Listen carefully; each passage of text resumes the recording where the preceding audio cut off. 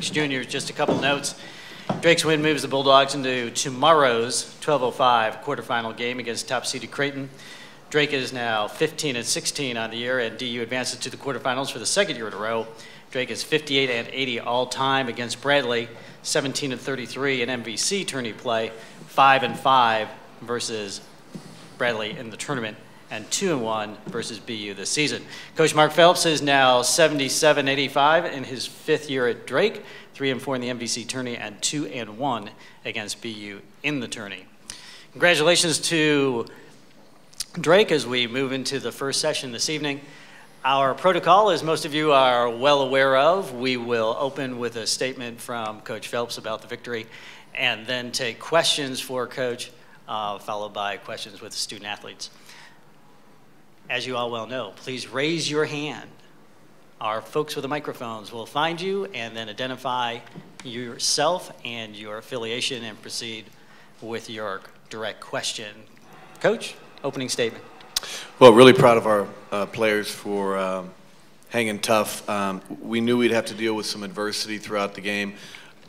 If I'm not mistaken, I think Bradley cut the lead to 3 in the second half. I could be mistaken. I know it was at least 5. I thought it was at 3 at one time. But we had contributions from all 9 men. We played 9 guys, double-digit minutes. We felt like throughout the year we had a team that had some depth, and it was really nice to see that in action tonight. When you have guys like Seth Van Diest and Ben Simons and Jordan Clark,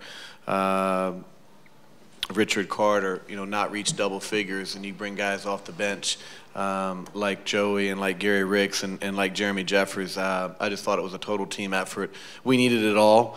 Certainly, I thought we played well on the offensive end. A key to this game for us, for our basketball team, is to limit turnovers, and we were successful doing that, and I think that's in large part why we were able to get the win.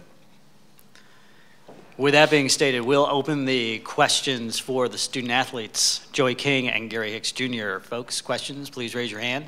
In the back, on the right.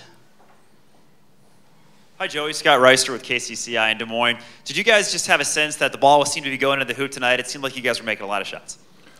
Well, over the last few weeks, we've put a lot of work into our game, and we're playing with a lot of confidence right now. We've won 4 out of 5. So, I mean, after a hiccup with Southern Illinois, we just really wanted to get back on the right track and play well. In the middle, in the front, please. Hey, Gary, they recruited you as a three-point shooter, and I know you had a lot of struggles earlier in the year. I guess what was going for you today, or what allowed you to come out here and shoot so well? Just my coaches, my teammates. Every time I step on the court, they told me to shoot the ball. So I just let it go today, and it dropped. I got confidence, so I let more go. So it was just confidence, and my teammates and coaches building confidence in me. For the benefit of our folks taking notes, that was Gary Ricks Jr. Folks, if you have a question, get your hands up early so we can get you spotted and we keep things moving along. Questions? Again, in the back, on the right. It's for Joey and Gary. How do you feel like you guys are setting up to play the rest of this tournament? I know it's a quick turnaround. Do you still feel fresh after something like that? Joey, why don't you take that one first, please? Well, it was a very physical game, but we have a great staff that'll get us healthy and prepared to play tomorrow. I think there's no question that we'll come out tomorrow with a lot of competitive fire and just be ready to go.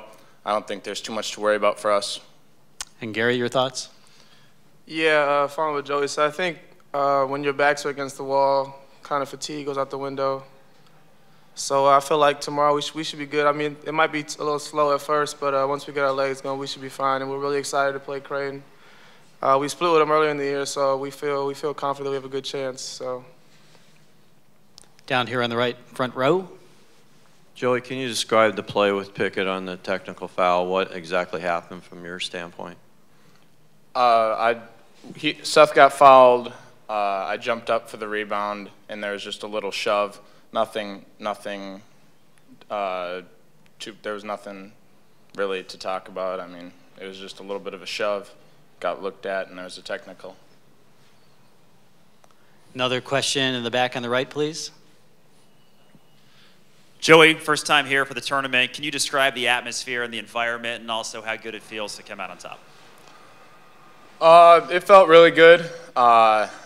It's been a great experience so far. Love the atmosphere, playing in a big arena. It's definitely something new, but definitely a great experience, and I'm looking forward to tomorrow and all the games here going forward.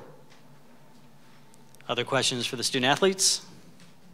In the front here and the middle, on the right.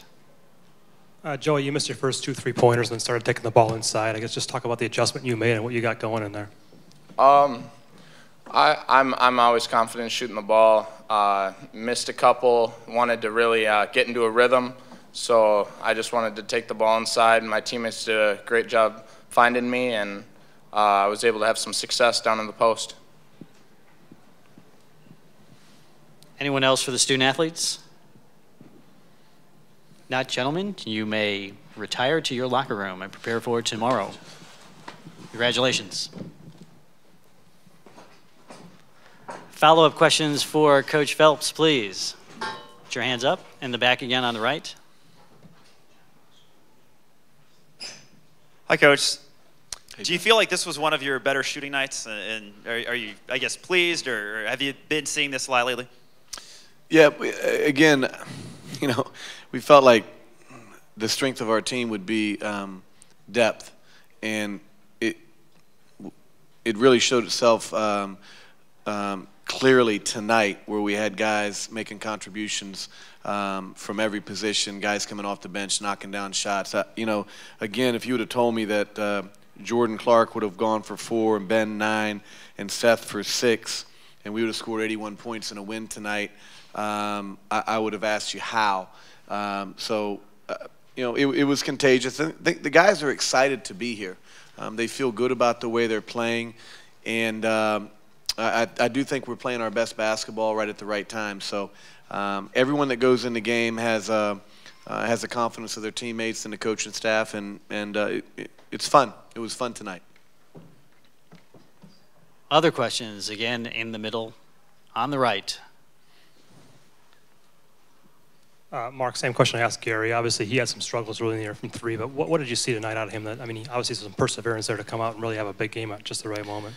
When you're a good shooter and you're not making shots, you're still a good shooter. You need to continue to hear that you're a good shooter, believe that you're a good shooter, and act like a good shooter. And all year long, he's acted like he's a good shooter. And they haven't always fallen, but he's a great shooter. And it just, you know, they fell tonight. Everyone has confidence in him. No one is telling Gary to lay off a 3. If you're open, smoke it. And that's, you know, that's what he did tonight. I mean, the ones that he missed looked really good. So, yeah, he's a good shooter. He just hasn't made shots, and he made them at the right time tonight. On the right, third row. Mark, talk about the challenge of playing Creighton, especially on the short turnaround. Well, they're a terrific team. They're an NCAA tournament team. You know, they've got a great player. They're the total package. No one would pick Creighton in a game if you asked them across the country in any league. Yeah, the turnaround's short. I thought we got our feet wet tonight. I'm looking at the minutes. You know, some of our guys did not have to play heavy minutes. We had double-digit minutes through 9 guys. Jordan played 18. We'll be ready to go tomorrow, and I think we got our feet wet. And guys have confidence. Certainly, the last time we played Creighton, we played a very good game at home, and we're able to get the win. So it'll be a challenge whether we had a little rest or a lot of rest. They're a terrific team, and we're going to have to be very good. On the right front row. Mark, could you describe Bradley's comeback in the second half and how you were able, you seemed like you were able to hit a big shot whenever you needed, whenever they got close. Can you kind of describe that, how that transpired? In both games against Bradley and then again tonight, if we took care of the ball, we felt like we were going to get a decent shot. And I think that was the key tonight with single-digit turnovers. That was the key. I thought we had good ball movement, and we took care of the ball. So, yeah, guys stepped up and made shots when they needed to. One that crystallized in my mind is Joey's shot there on the left baseline, a two-pointer. Again, I felt like we were down, or we were up 3, and then that put us back up 5. But guys just stepped up and made shots. We took care of the ball. Again, that was the key for us. That's the key for this basketball team, and hopefully we can continue to do that moving forward. Again in the back, on the right. Mark, a lot of times with the winner of this game going against the #1 seed the next day, you'll see that team that wins tonight jump out to an early lead. They've already had their feet wet, already comfortable in St. Louis. Is there anything that you look at with the minutes, how you're going to prepare for tomorrow, hoping that you get out to that lead and how you sustain it? Well, that's exactly what happened last year. We actually had a pretty decent lead on Creighton in our second-round game, in the quarterfinal game after winning on Thursday night. And the difference is we have a few more bodies this year. Last year we played basically 6 guys. We can play 9, and Corey Babineau is the 10th guy that's available as well. So hopefully we can sustain effort and intensity and urgency throughout 40 minutes. You know, what's important is that we get great rest and great hydration tonight heading into tomorrow's game. Another question in the middle on the right. Mark, you just alluded to it, but to only turn over 8 times against this team, how did you guys accomplish that?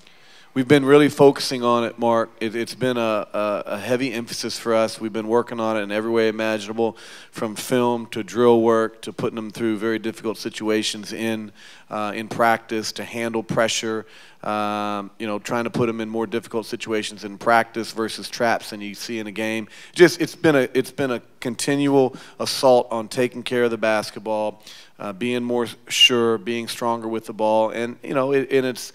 You know, nothing's ever a straight climb. You know, we've had some dips, but I think we're more aware and we're more focused on taking care of the basketball. We're working on it. Questions? Any other questions? Last call for Coach Phelps. Coach, congratulations. Thank you much. See you tomorrow.